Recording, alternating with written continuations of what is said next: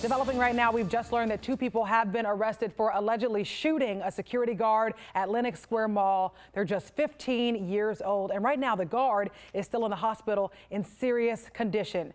Tracy McPeer has been talking with police for the last few hours. She's here at Lenox. And Tracy, again, we're learning a little bit more about the motive.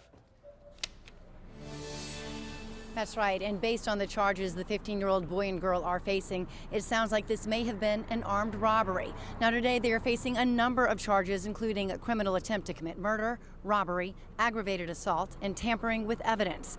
Now the mall had already closed for the night when police say the guard was shot just outside an entrance near the Apple store around 8:30 last night. He was hit in the torso. Police say they had extra officers in the area as part of stepped-up summer patrols, so they were able to respond quickly and talk to witnesses.